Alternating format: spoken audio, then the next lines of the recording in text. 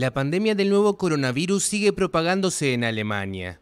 Según cifras oficiales publicadas el jueves, el país registró en las últimas 24 horas más de 1.700 nuevos infectados, la cifra más alta desde abril. Las autoridades multiplican las advertencias ante el aumento de los casos, vinculado en parte al regreso de los alemanes que pasaron las vacaciones en el extranjero. España, el país de Europa Occidental con más nuevos contagios, ha visto duplicarse el recuento de fallecidos semanales a más de 130. Y en la vecina Francia, los contagios por la enfermedad también se dispararon. En las últimas 24 horas se registraron 3.700 nuevos casos, un aumento que no se producía desde mayo. Mientras tanto, la Organización Mundial de la Salud dijo que la pandemia puede controlarse en Europa sin necesidad de paralizar toda la sociedad, ya que las autoridades están más preparadas y existe un mayor conocimiento de la enfermedad. Podemos gestionar el virus y mantener en marcha la actividad económica y el sistema educativo.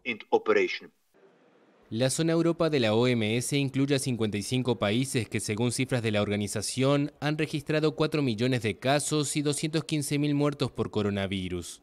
En este contexto, la vuelta al colegio en numerosos países dentro de unas semanas es una cuestión compleja, que preocupa tanto a las familias como a los docentes.